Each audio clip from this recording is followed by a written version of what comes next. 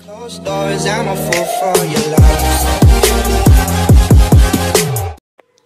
Hi guys, welcome back to my channel, and in today's video I'll be doing a DIY deep conditioner using mayonnaise.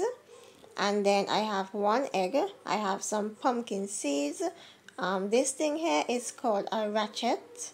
This is the sugar powder and the cacao oil. So I just cut up the ratchet into small slices.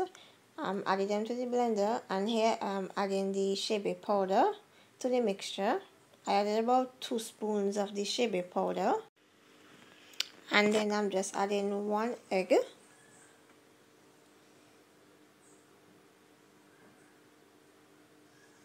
And then I'm adding the cacao oil to the mixture. And then I'm adding my pumpkin seeds.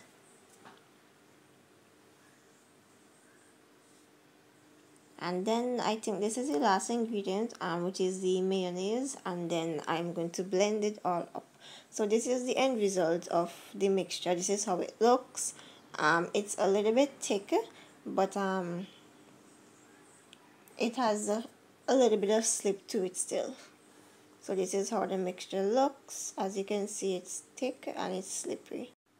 Keep watching to see how I use this DIY deep conditioner in my hair. So now I'm just separating my hair into 4 sections to apply the deep conditioner. I'm just using the saran wrap and the plastic bag at the end. So this is me just applying the deep conditioner throughout my hair. It was easy to apply. It had a lot of slip to it. Yeah, and as you can see, my hair looks like it's getting a lot of moisture from this deep conditioner.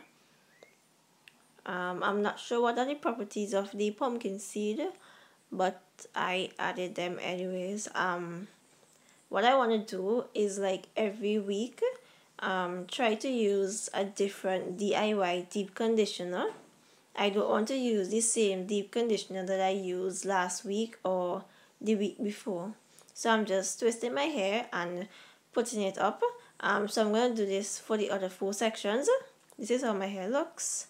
And what I did, I removed the hairpins out of my hair so that the saran wrap could sit easily on my head.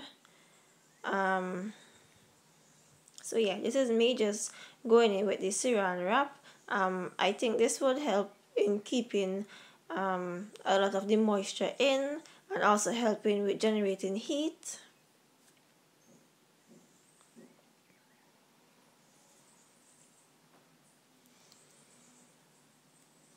And then I'm just adding the plastic back over it.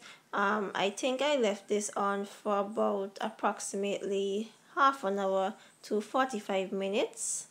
So here I am back, and my hair is freshly washed. I use the Shebe shampoo to wash out my hair, and I just put a jersey over my head to soak up some of the water. So this is how my hair looks. All the product didn't wash out completely up my hair, but this is how it looks. Soft and nice. I hope you enjoyed this video. Don't forget to like, comment, and subscribe to my channel. See you in my next one.